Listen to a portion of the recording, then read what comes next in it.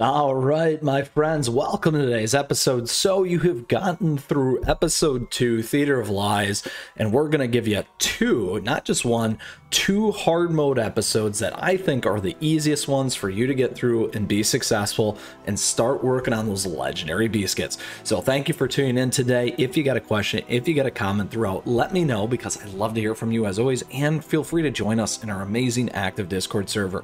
All right, let's get into it here. For 229 Faerie Kingdom Returns, I'm going to talk about why this one and 230 here for you, and also don't forget to like and sub because I appreciate that support. All right, here we go. So a couple things, we are going to go into hard mode. The nice thing about 229 here is one of my favorites. You're going to get access to both the legendary light biscuit and the legendary zesty biscuit, so basically giving you the ability to hit both your damage dealers here, which is just awesome. And then additionally here on 230, you're going to have another damage dealer and a support one there as well. So let's go ahead, we're going to break this down for you. As you see, I only got 2 stars, so we're going to make it even more real for you here today. So first and foremost, once you beat 228, we got a guide there for you as well, opens up 229 and 230. Couple things about the hard mode on this one that is so exciting. First and foremost, before we give you the 4 T's, you get access to Ginger Brave, you get access to Strawberry, you get access to Wizard Cookie, and they're going to help you fight through this. Why is that important? Because that super helps you get by this, and it's an amazing strategy in order of picking off 2 hard modes and gain those legendary beast kits. So first and foremost, that is why. So let's go ahead now and break down our 4 T's, which is the tactics, the team, the treasures, and the toppings in order to make you successful. So 229 here, the Faerie Kingdom Returns. Couple things as always, we are in Beast Yeast. The land radiates with the power of the beast before you unfolds a landscape unlike anything you've seen in Crispia. Additionally here, now again, topping bonus effects X. Couple things here though. This is what I'm talking about. You still have Spore Dispersal. Your cookies will gain Spore points whenever certain enemies use specific skills or get hit. Once the Spore point meter is filled, you will gain the Mushroom Mutation status. In this state, your team's buff effects will be reduced and the damage they receive will be increased. The effect is stackable. Once Mushroom Mutation is over, its target will disperse spores around themselves. And then here we go. Ginger Brave and friends. Ginger Brave, Strawberry, and Wizard Cookie enter the battle with you. It's amazing. Now, they're going to take a ton of damage, so you want to make sure, we'll talk about some of the strategy here in a second. Effects: healing decreased, HP shield capacity decreased, enemies debuff down, and damage. We also have the Guardian's protection here. Now this White Lily cookie now wields the power of the Guardian. The summon staff deals critical damage to nearby enemies. The staff deals reduced damage to powerful enemies and applies HP shield and restores HP for allies. Now a couple things here, you will have a big mean boss at the end. Even more yeast spores gets a little bit harder. We got tons of the yeast spores, and we got to look out for the spore moth. We're going to talk about that here in a second, and the Gora. So a couple things here in terms of our team. Let's go ahead and move into it right here. So a couple things, we can still use the jungle strategy to make this work. So you can keep pushing back here with Mozzarella. You can also use the Yeti, Cotton Cookie, and as well as our friend Prune, plus the Golden Cheese. Now a couple of other strategies that you can do, you could remove this one because we do have the other damage dealers in there and just keep stuff off. So we're going to give you another alternative option. What I like is actually more damage dealers in here. So a couple things that you can do, we can add in Black Pearl as an example. You could also use Moonlight. A lot of players are probably going to want to be on the White Lily. I don't have White Lily on this one, so we can't use her, but those are some ideas and strategies. What you want to do is keep pushing things back. You're going to take advantage of your friends and keep going with that, for example. Now a couple things here in terms of the treasures.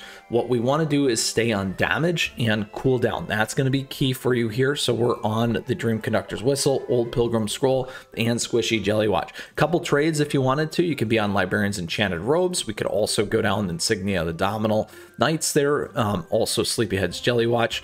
The damage here with Disciple's Magic Scroll, crit with Grim Looking Sigh, and then also more Gatekeeper's Horn as an example for if you need more defense. But those are some good strategies there for you. The other one that you can use too that I think is a good one is actually creme brulee. Creme brulee is going to help you really knock these things down, so we're going to swap that instead of black pearl actually. And I like that too, because again, you're pretty much all epics in order to get by this, and creme brulee and all these other ones you can use the mileage point shop, so I do want to call that out there for you. Now in terms of the toppings are still important. We got toppings and biscuit guides for you here on the channel that you can check out. Additionally, on this one, we still get to take advantage of the key bonus effects, so we want to do that, just not the substats. We're on attack here, we're on attack here, we're on cooldown here, we're on cooldown here, and then we're on attack here as well. So that's a fast flyby. And then as we look at our cookies, we do want to make sure that we have those biscuits. So let's go ahead and grab a great biscuit here for our friend. Which one do we want to use?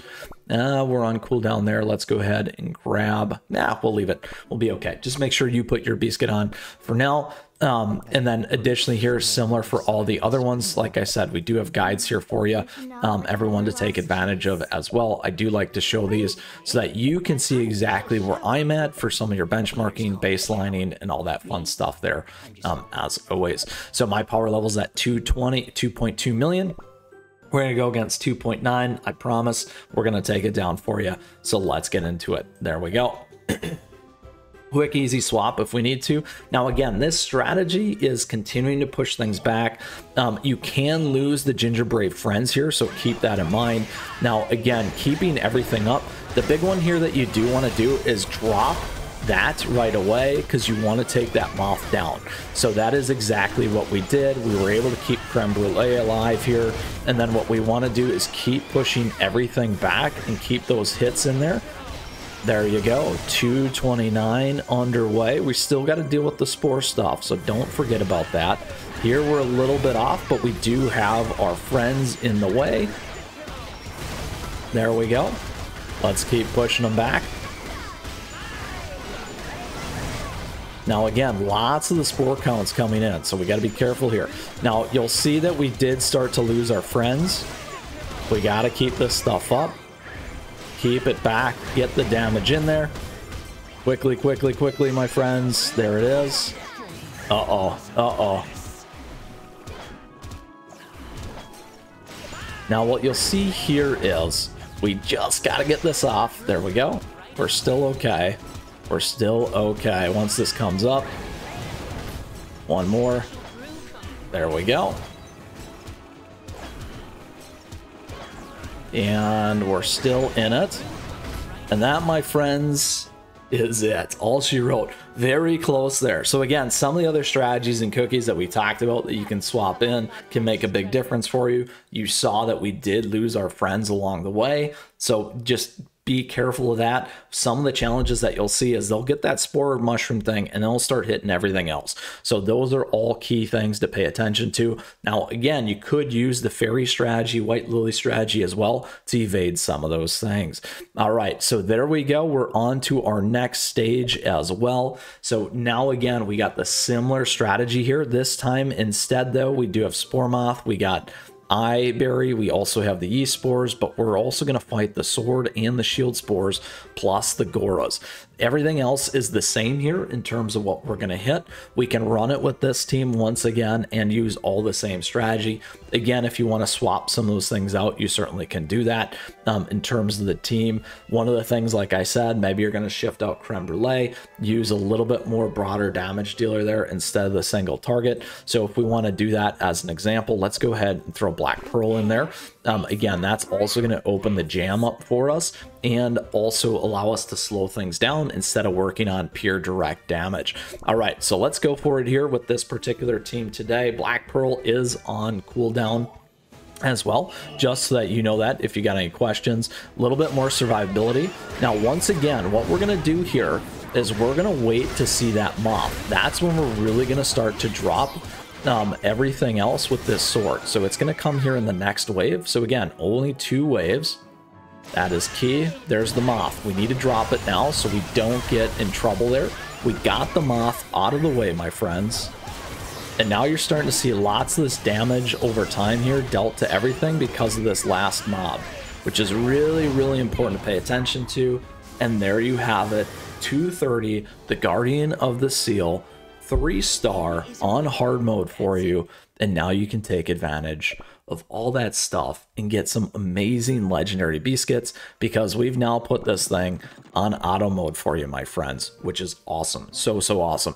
So to pull it all back together today, you've completed 228, episode 2, Theater of Lies. I wanted to do the hard mode guides here for you for 229 and 230 because, in fact, like I said, I think there's some of the easier ones here, and take advantage of some great legendary beast kits.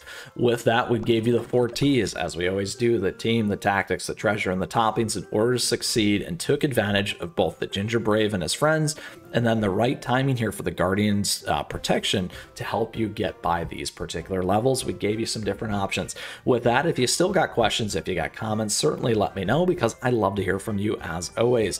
And on top of that, would love to see you in our Discord server. I love seeing everything that you guys are posting, and gals.